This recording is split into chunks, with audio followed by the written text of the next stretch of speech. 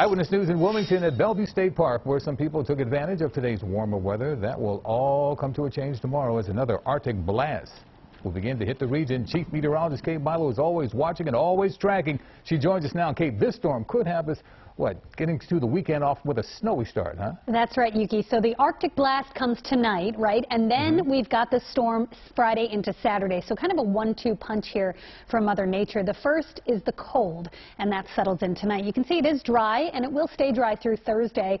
Cold front is through the region. Winds are out of the north and west. It is starting to cool down now, but you'll really feel the difference early tomorrow morning when temperatures plummet into the teens and 20s. Our low tonight in Philadelphia, 21, a clear sky, much colder, breezy at times. It'll feel like the teens all night and into tomorrow morning, and 26 degrees for tomorrow.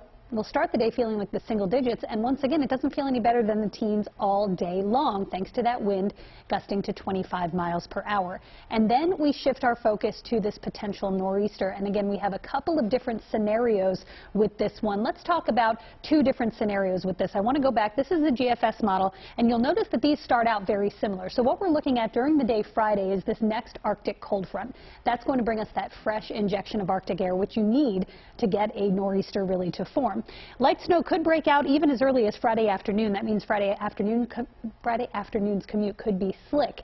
But the storm doesn't move up the coast until Friday night into Saturday morning. Now, the GFS model has the storm a little bit further out to sea. So you can see the snow reaches the city. It's moderate snowfall from the city to the shore. We're talking 5 or 6 inches possible in spots, less to the north and west.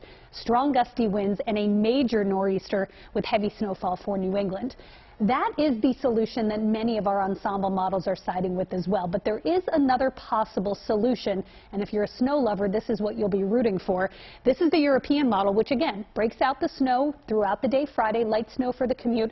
Watch what happens as this storm comes up the coast, though. It's a little further inland, and then it almost kind of retrogrades and stalls, moving back up toward New England, meaning a longer duration of further inland snow, long duration heavy blowing snow likely with this potential scenario, and that doesn't end until Saturday evening. So with this, you'd have parts of the area looking at upwards of a foot of snow. Again, this appears to be the less likely scenario right now, but we have very high confidence on the timing Friday into the day Saturday.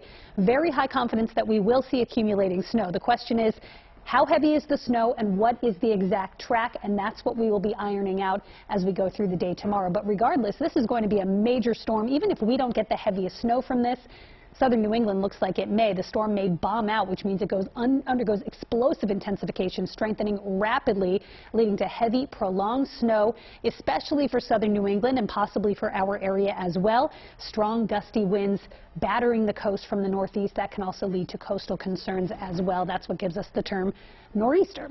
So we have 2 quiet days, then snow breaks out with the Arctic front on Friday, but the actual coastal storm, the impacts will be overnight Friday night into the first half of Saturday at least.